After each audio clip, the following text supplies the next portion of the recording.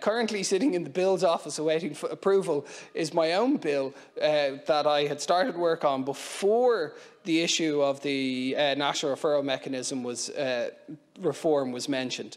A bill looking at human trafficking and our response to human trafficking from the state's perspective and trying to improve that.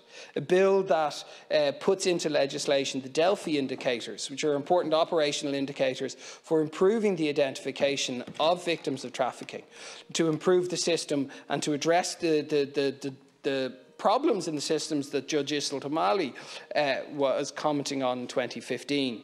It includes more victim-centred process of identification, provision for guardian ad litems for children and child victims of trafficking, and detailed supports of provision that we can give to victims and that we would be obligated to give to victims in line with best practice in other jurisdictions' legislation.